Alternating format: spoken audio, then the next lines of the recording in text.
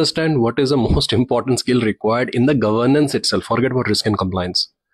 And if you're able to answer that question to yourself, then you're most welcome in governance, risk and compliance, or governance. Okay. So first thing is that, are you good with writing and reading? Can you sustain this practice for next 10, 15 years? Do you enjoy reading and writing? Because in governance, we talk about writing policies, writing processes, writing metrics and all that. Do you enjoy? Don't get influence from others. Second question you need to ask yourself is, do you have a good analytical thinking? Analytical thinking is, suppose there is a complex regulatory requirement came, and that regulatory requirement you need to enforce in your technology. You already have a complex technology. So do you have that kind of a skill set?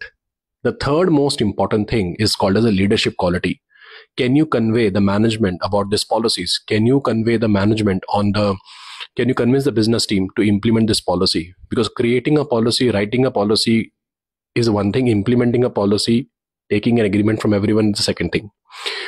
Fourth most important part is collaboration. How can you translate the business into policy? How you translate policy into business? How you ensure business will be sustained with regulatory requirements? So all those quality you need to have before you jump into GRC. Forget about certification is the second thing, but before you need to have this kind of a skill set, which is very important in governance.